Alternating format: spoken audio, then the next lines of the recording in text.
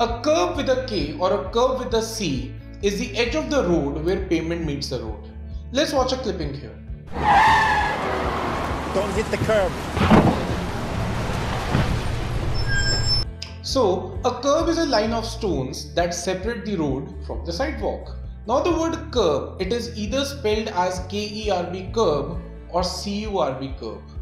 Curb with a K is British, while curb with a C is American. Now as far as the usage is concerned, what we saw in the clipping, can we describe it by saying the car ends up hitting the curb? Now when it comes to curb with a C, there's another meaning for the word curb, which means to suppress or restrain. You should be aware of the difference in the meaning here.